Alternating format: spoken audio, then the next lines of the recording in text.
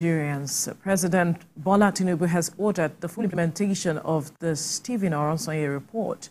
The 800-page report recommended that 263 of the statutory agencies be reduced to 161, 38 agencies be scrapped, 52 be merged, and 14 be reverted to departments in various ministries, all aimed at cutting the cost of governance. TVC News correspondent Ayodele Ozuwaku examines the recommendations of this report. We cannot continue to lag behind. In 2012, the administration of President Goodluck Jonathan set up the Presidential Committee on the rationalization and restructuring of federal parastatals, commissions, and agencies. The committee was headed by a retired civil servant and former head of service of the Federation, Stephen Oronsaye. And then there were statements that were subjective. The committee recommended the scrapping and merging of 220 out of the 541 statutory and non-statutory agencies. The 800-page report of the committee noted that the functions of most government parastatals and agencies are overlapping. Of the original total contracts. As such, the committee in its report submitted in 2012 recommended the reduction of statutory government agencies from 263 to 161. Participate in the global ICT age. As part of its recommendations, the committee suggested abolishment of 38 agencies, merger of 52, and reversion of 12 to departments in the ministries. Why there should be large differentials in salary. In 2014, the committee on the white paper of the Oronsaye Report submitted its own report. 12 years after the recommendations were made, 2 review committees, the federal government is set to implement the recommendations. President Tinubu ordered the implementation of the Oronsaye Report at the Federal Executive Council meeting on Monday, 26th of February. According to the plan, numerous agencies will be scrapped, others combined or restructured to cut rising costs of governance. It's a report that has been in place for almost a decade, if not more than. And the motive is was to streamline government expenditure, most especially in the area of cost and carrying out the responsibilities of government parastatals and agencies. Going by what this government stands for, which is prudence, accountability, and transparency in governance, it is important that the president assess and probably set up a committee to look into how they can see a way of implementing, if not all the report, at least a good part of the report, so that Nigeria can move forward from there. The government assured workers that would not affect jobs. To demonstrate its resolve, the administration has considered a committee to implement the report within 12 weeks. The committee will be headed by the Secretary to the Government of the Federation, George Akume. The National Assembly is expected to play a crucial role in the implementation of the report, as the legal framework or enabling act of some of the agencies needs to be amended. Ayodele Ozuwaku, TVC News, Abuja. Well, joining us in the studio to discuss this development is a UK solicitor and public affairs analyst, Olufemi Aina. Good morning. Yes, thank you for joining us. Yes, good morning. Thank you. Now, the question on the lips of a majority of persons is if we are finally on our way to breaking this jinx of the Oronsaye Report, because this is not the first time we are on this path. Recall that former President Goodluck Jonathan also talked about, implementation of this report. They came up with a white paper. Former President Buhari also came up with a white paper to also addressing the implementation of this report. Now we are here. Are we on our way to fully implementing this? Yes, that's what they call deja vu. That means we've been there before. And, well, if the political will is there, definitely the implementation will happen.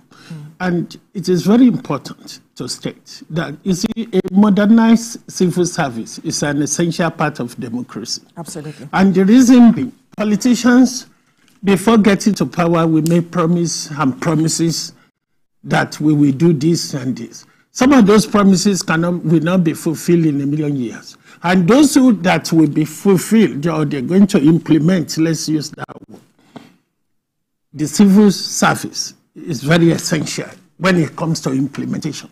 And if you listen to some of these governors, they will tell you that, look, whatever we get from federation accounts, once we pay the civil service, there is nothing left. There is nothing left. That has been the complaint all along. So it is very essential to have a lean civil service that is efficient, that is productive, and that will deliver outstanding public service. And the only way, part of the ways in which you can achieve that, training is very essential. At the same time, rationalization, margin, which we are talking about, is also essential. But my own concern is this. And that is the question we need to ask. Has there been a cost-benefit analysis regarding the implementation? Number one, the media report is that, look, if they implement the Oronsaye Report, they're going to save, it will lead to a saving about 860-something billion naira per annum. That's a substantial amount of money, which the government can use to implement other projects. And now that we are in a trying period, whereby the government is giving, you now have a government that is gradually turning Nigeria into a welfare state, that once we have problem, government will come and say, look, we are going to give you 25,000, we are going to give you 10,000. The question is, where will that money come from? So if we have this merger and that rationalization, and we can save a substantial amount of money, that will help. But I have a concern, and that concern is this. Number one, you work here. In your contract of employment, there is something they call mobility clause. Number one, if the mobility clause is not there, you are in Lagos now. Tomorrow the employer can tell you go to Abuja. But the question remains, is there a mobility clause in your contract of employment whereby they can deploy you to somewhere else? Now, some of these civil, if you have the merger, the acquisition, and what have you, which we are talking, the rationalization, that we are talking about. The question remains. Some people are going to be surplus to requirement. And when people become surplus to requirement, what lawyers call it is, what will happen is redundancy. Okay? Now, let me simplify it. Now, they are going to merge ICPC with EFCC, and it will be one commission. Now, the EFCC, they have their own accountant. The ICPC, they have their own accountant as we speak. If you match the two together, does that mean we are still going to have two accountants doing the same job for that commission? So what will happen? One will have to go. Now, if care is not taken, the one that we have to let off is likely to take legal action against us, because if we don't approach it with care. Now, the government needs to think carefully that if you carry out merging ministries, scrapping some agencies, how are we going to compensate these people? Because what you are doing, technically by law, is a breach of their contract. Because you are the one who come. You see, if at the end of the day, somebody decides that TVC will join another television organization, that's not your fault. That is management decision. And somebody needs to compensate you. So we need to work out that, look, how are we going to compensate people who are going to lose their job? Number one, those who are going to go on secondment, is it in their contract of employment? We need to think about that too. And at the same time, we're not saying there's nothing wrong. If you have a lean civil service that is very effective, that is very productive, but at the same time, that modernization must take account of the fact that, look, there's a legal implication for what we are going to do. And I must say this to you, if care is not taken, the people that will be let off, a lot of them are going to go to court. Money are going to be spent defending all these cases in court. But if you have a good formula, take for instance, if you are going to make them redundant, because number one, the job is no longer there. We have scrapped the agencies. One, you need to apply a formula.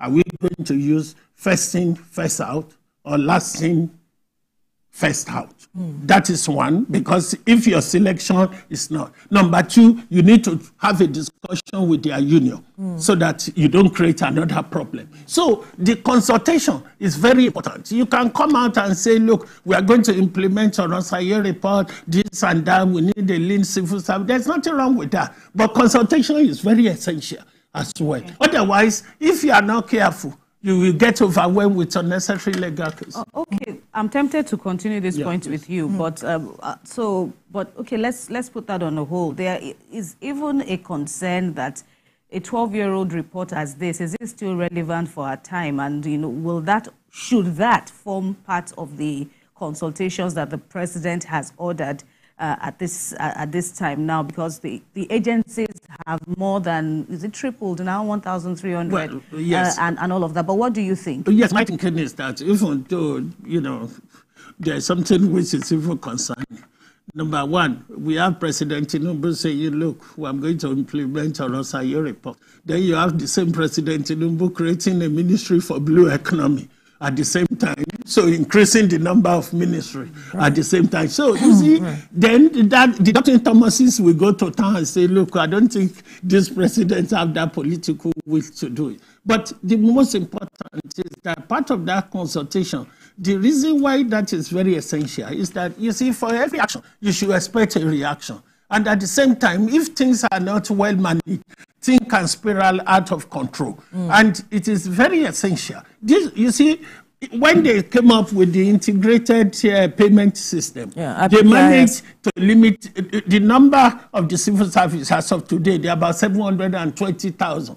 So the government can come and say, look, we are going to cap this and make sure that the civil service of the Federation, they are not more than 500. So that would be a substantial saving. That is one. Then number two, the recruitment methods too. We need to look at it. Number one, I'm not saying we don't need a civil service that can attract the best talent.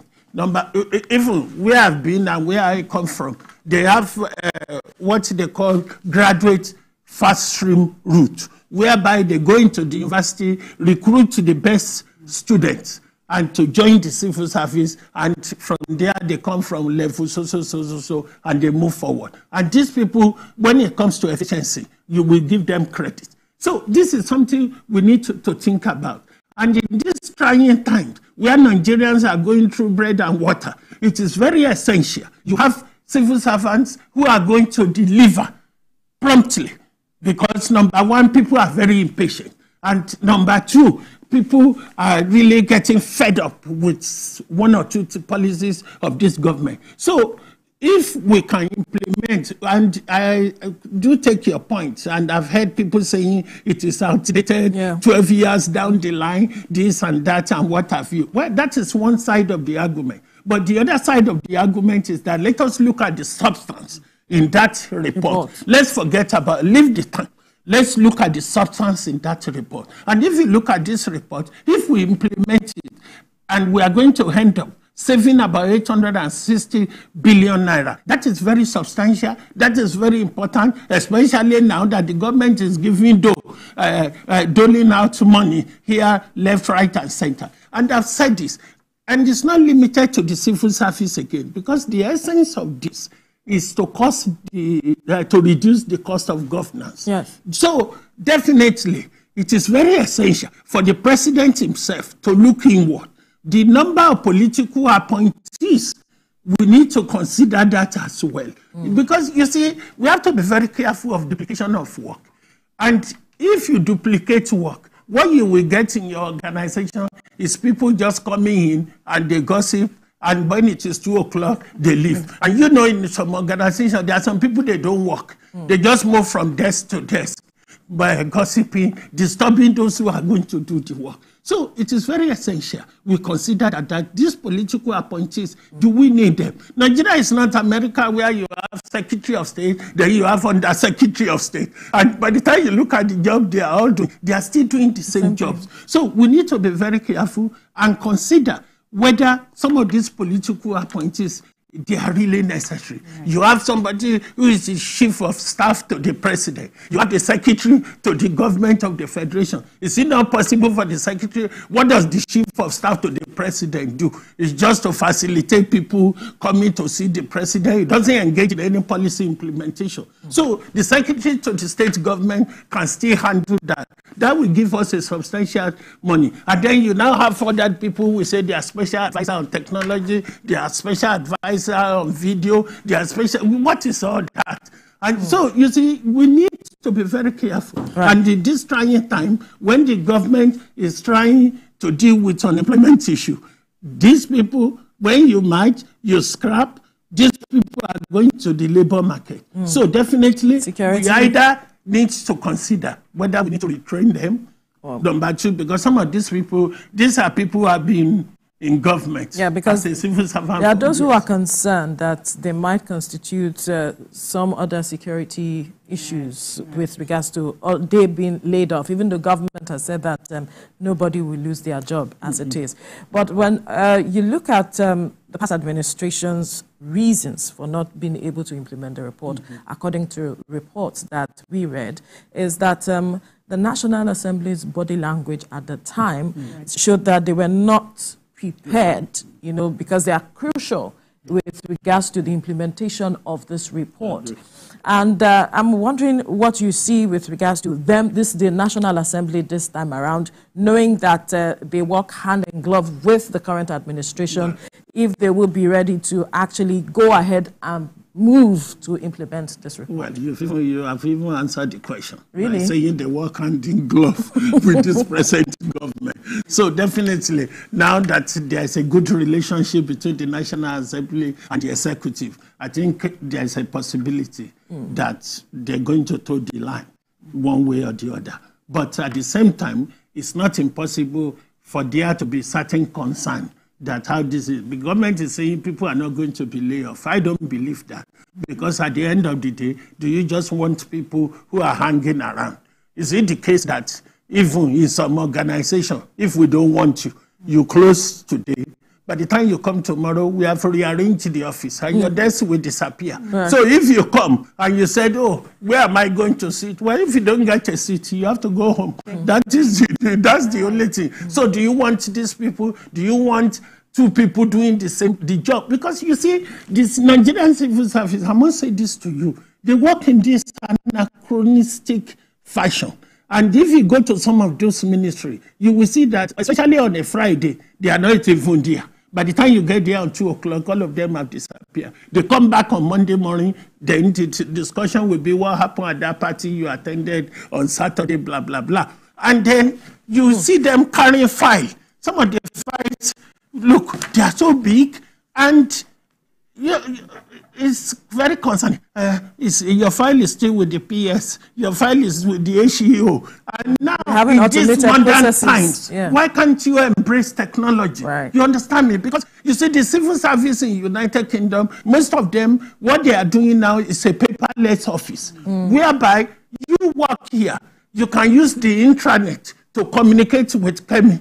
That, look, if you get a memo, then you tell them, look, send me an email, I will forward it. So we can trail the communication if there is any need. But here, you will see, if you look at the back of the file, you see red pen, blue pen, everybody minuting. Then by the time you get the letter, they say, assuring you of the highest regard of the minister. What is the lowest regard of the minister? So you see, that communication system has to be very effective. Right. You see, any system, whether medium, large organization, the system needs to be effective to be respected. Absolutely. And the only way you can do that is to make sure there is what you call joint thinking, and people are drinking from the same mug. Now, if people are expressing concern that, look, if you implement this report, there will be insecurity, there will be... But you see, the best talent, you can retain them. The surplus, you tell them to go. Because you too, you want to be happy to make sure you are working for your money. You understand me? Because some people go to work, they leave home, they say they are going to work, but they don't work. By the time they come home and they say, oh, madam, I work, they say, oh, we do am. What are you doing?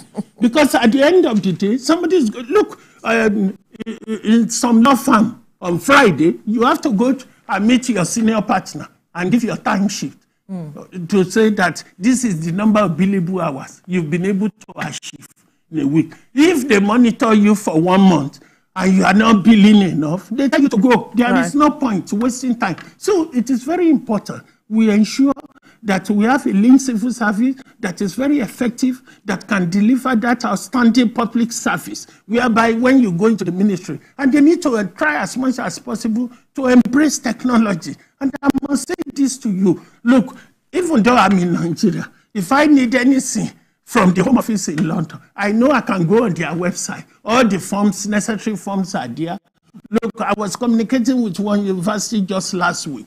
Now, this will make you laugh on behalf of the client. But on their website, they have the email of everybody. Whether you want to communicate with the director of studies, business admin, pharmacology, whatever you, all the emails, they are here. So it is important that we embrace that technology whereby people, the public can get information without much ado. And what this government is doing, some of them, the ideas are very good. Okay, we will give you money, we will use your BVN, we will use your NIN. But I can tell you, as a politician, that if you go into some rural areas, there are some people there, they don't even have a BVN. They have never heard of NIN. So how are we going to reach out to these people? So that implementation, they need to look at it critically. And this committee, which has been set up, needs to get the ball rolling as soon as practically possible. But by and large, sorry to disturb your flow, by and large, they need to consider the cost-benefit analysis of this. Right, because the earlier point you made about the lawsuits that this move might incur on the part of the government, you know, some people may also want to latch onto that, but isn't there a buffer somewhat for the federal government, seeing as this is the path that we have always, you know, longed for? But, you know, if people feel aggrieved as a result of being asked to go due to this directive, is there some form of a soft landing for federal government, or there is no other way out than to pay for compensation? You see, that soft landing apply both ways. At the end of the day, you are the one who wants to make them redundant. They have not done anything. And it wasn't foreseen. Yes, it wasn't foreseen. But nobody is going to say, look, organization is never static, okay? Because as time goes by, some management can come up with new ideas, they can come up with this, and because of that, okay, take for instance, if you work in an organization whereby the only way you've been communicating is to write memo, and management now decide that, look, we've made enough profit, we are going to buy this computer, or we are going to use a robot because we don't need you again. Are you now going to say they shouldn't do that? In which case, your job will go. So what they need, the soft landing there, is to make sure there is proper consultation. You see, variation of people's contract of employment cannot be unilateral. It has to be mutual. You work here. If I want to reduce your hours, I can't just write you and say internal memo. Dear Vero, your hour is now 10. That will be a breach of your contract. But it has to be mutual variation, whereby we sit down and I will tell you, this is the reason why we are doing this. You may even say, okay, you are happy with it. That means it's a mutual variation. But if the government is going to scrap all this ministry, they want to merge some, it is necessary for them to consult with those individuals. And the way we can do it is twofold. There is something in the law of employment you call compromise agreement. That compromise agreement happens, especially civils in the civil service. They use it a lot, especially in a situation like this Oronsaye Report, whereby people's job will disappear, some will be surplus to requirement. So you give them what they call a compromise agreement. That, look, we have looked at your contract. These are what you'll be entitled to. Number one, you can give a severance payment to some, whereby you only have 3 years before your retirement. We will pay you the 3 years, and then you go. That is severance payment. Then there are some we will say, look, you know, you've been with us for 3 years. Now we have this ugly situation whereby one of our major clients has said they don't have the budget this year. So because of that, we need to carry out certain reorganization. But what we are going to do, we've taken up account of the number of years you've worked with us. We have looked at your contract, the notice period in the contract, we will pay you. But because we are breaching your contract, we will give you about 3 million as an extra to take. And also, we organize a retraining for you in case you want to start your own business using that 3 million. Because these are people who have been used to pen and paper over the years. If you throw them into the labor market. So once you have done that, the court will not look, you've done everything possible. And you can use that to reduce litigation. Because some people will be happy that, you know, this money will go. I even have a saving of 3 million already. So if I join the two, but make sure that payment gets to them promptly. And then if you need a reference in future, you can give what is called factual reference without saying this person worked with this. Then you attach it to the compromise agreement, both of you sign. That's the soft landing. No case. Because if this is not well handled, I'm telling you, there will be a lot of cases. And the money they claim they are going to save is going to end up to be a disproportionate cost. Right. So much has been said, and I believe that those who need to take notes have taken notes. All right, thank you so much, UK Solicitor and Public Affairs Analyst Olufemi Aina, for your time on the program. Yes, thank you. Thank you so much. Yes, thank you. We're still ahead on TVC Breakfast. Cardiovascular disease in adults have claimed the lives of many and caused disability for some. That's the focus of our conversation.